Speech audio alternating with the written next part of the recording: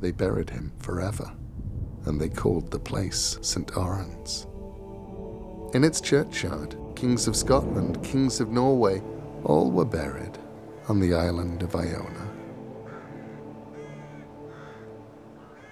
Some folk claim it was a druid priest of sunlight that was buried in the earth of good Iona just to hold the church foundations. But for me, that's much too simple, and it libels St. Columba, who cried, "Earth, throw earth on Oran! Stop his mouth with mud this moment, lest he bring us to perdition!"